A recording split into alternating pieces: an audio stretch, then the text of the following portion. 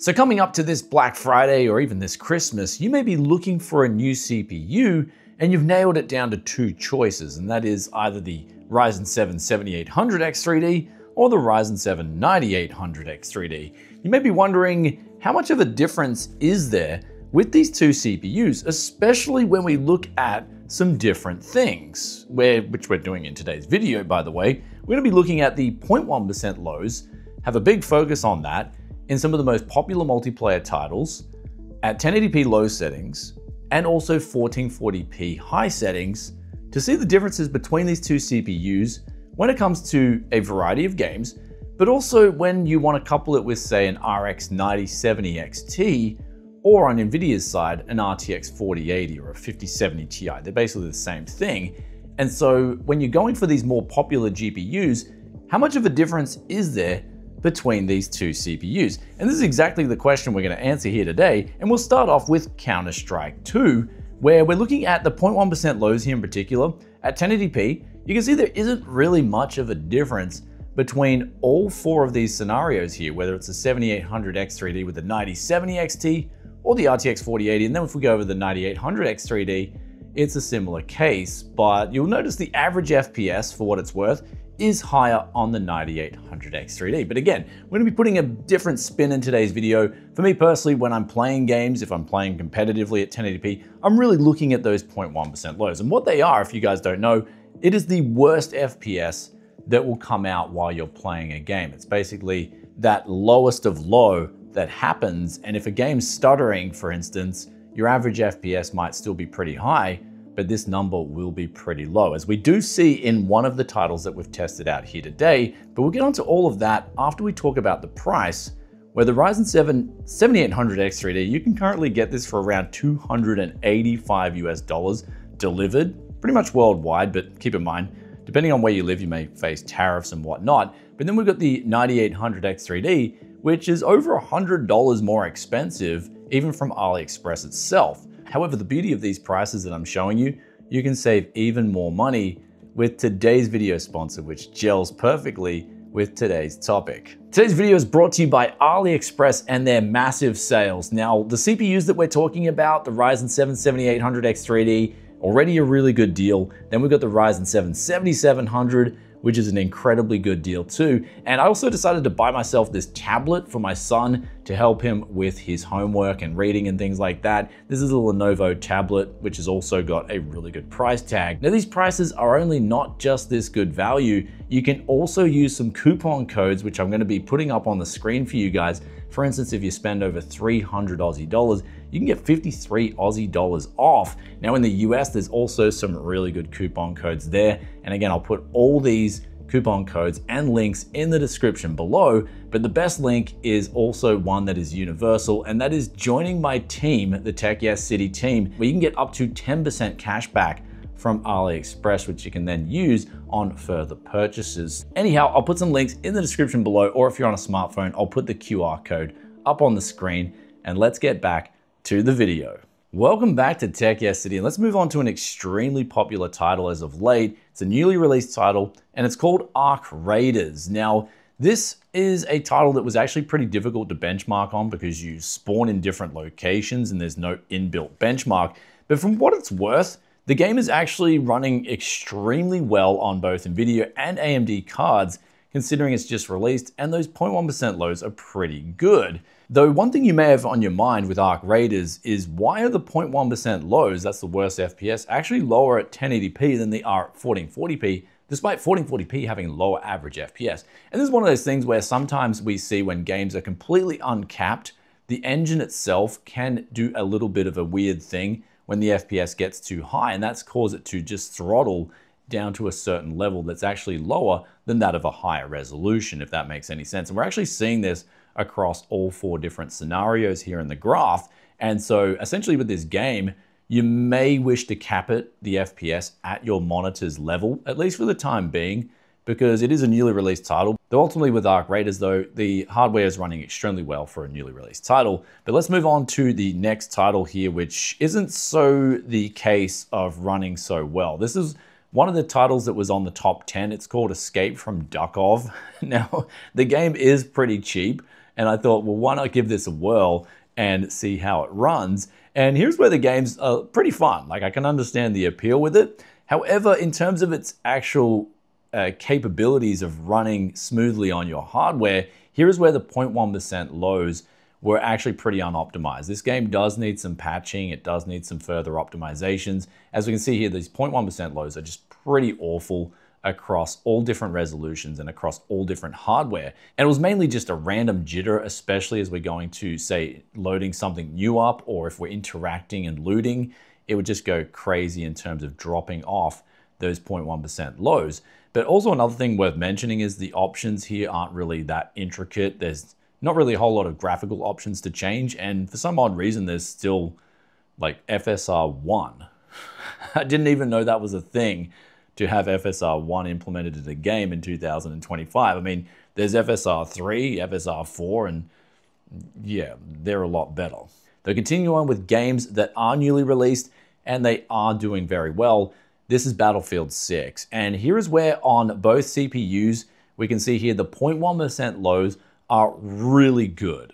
And on both GPUs, they're actually really good too. Considering playing some multiplayer matches when I decided to do these tests, just to really look at these differences between these two CPUs.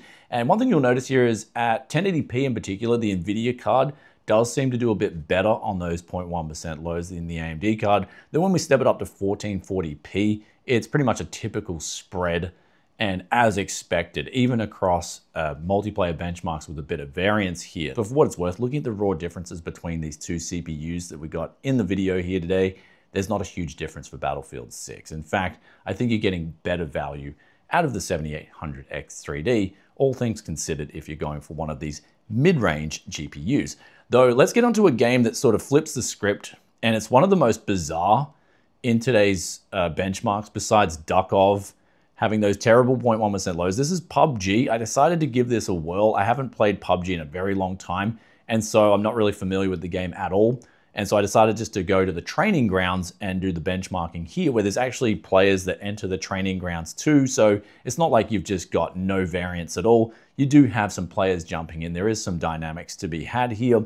And here's where we're seeing a weird difference, not so much in the CPUs. The CPUs, the 7800X3D, 9800X3D, they're doing great. Average FPS, 0.1% lows are great. But in particular, the 9070 XT, I think it needs some patching here from AMD.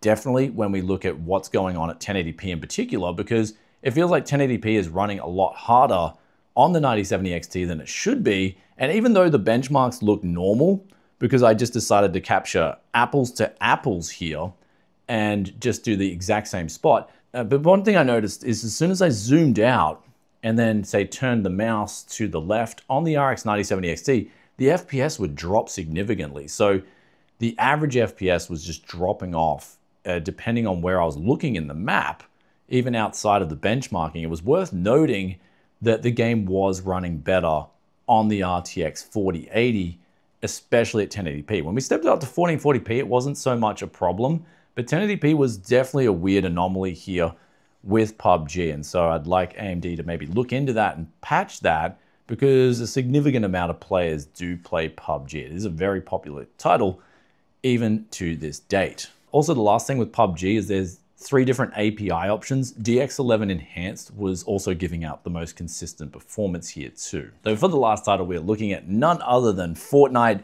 With the new update, it's actually got the Simpsons update, which is like a mini season. It's actually a lot of fun. Fortnite has grown on me over the years. It is a very exciting game, and I do like how they constantly change up the maps and also the weapons, the skins, everything just is really cool. Like, I'm learning to appreciate the game a lot more over time, especially because I play it with my son too. So it's a really cool game. Though with Fortnite in particular, 7800X3D, 9800X3D, they're performing really well across 1080p and 1440p. But one thing you'll notice here is the 9070 XT in particular is doing extremely well. It's very polished. The drivers from AMD for Fortnite are extremely polished.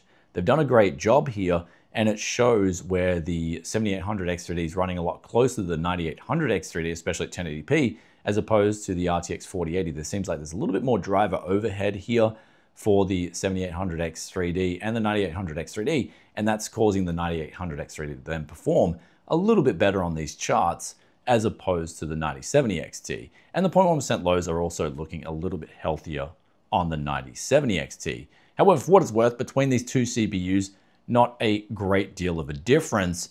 And this is also said for the last test I decided to do here, and that is the power consumption, just at 1440p high settings on Fortnite from the wall, just to see if you're just running these CPUs and you're maxing out your GPU, what kind of differences you're going to see here. It's about 15 watts from the wall. Now for the Ryzen 7 7800X3D, that's the one that's getting a little bit lower power consumption. However, it is clocked a little bit lower to begin with, and so that's a lot of the times where the 9800X3D does gain its extra performance. Anyhow, with all that benchmarking out of the way, it is time to make a conclusion here for you guys with both these CPUs.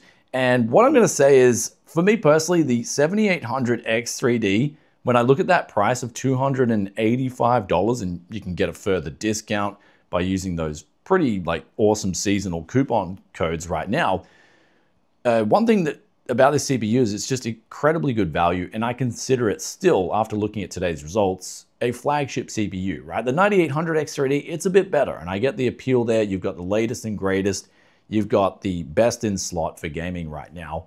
But the 7800X3D, it's offering, in some cases, better value. So it's definitely worth not overlooking this CPU when it comes to putting together a new rig, or if you want to upgrade, especially where you live, if you can get the 7800X3D significantly cheaper than the 9800X3D, I think it's going to be a great option for you. Now, the last thing you may wish to know about is the longevity here, the upgrade path. They're both very similar. They're both really contemporary CPUs. I think the 7800X3D, for instance, has a bigger boost over the 5800X3D than the 9800X3D has over the 7800X3D. That's because 7800X3D was just a pretty big architectural change, and you also utilize DDR5, as opposed to the 9800X3D. It's more or less very similar to the 7800X3D, just it's got a higher clock speed and a slightly different architecture in terms of how it's been designed. But for what it's worth, both CPUs are absolutely phenomenal. I just think,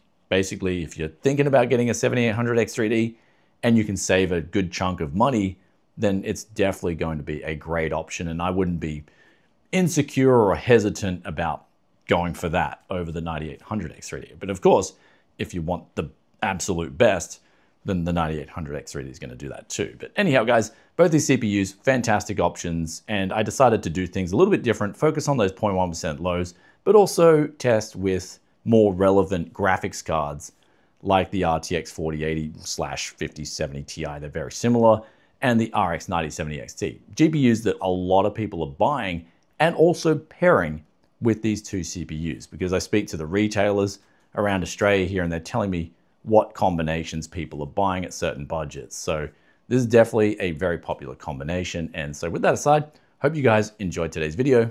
If you did, be sure to hit that like button. Also let us know in the comment section below, what was your favorite CPU and GPU combo, especially out of today's video, and why. And I'll catch you in another tech video very soon. Peace out for now. Bye.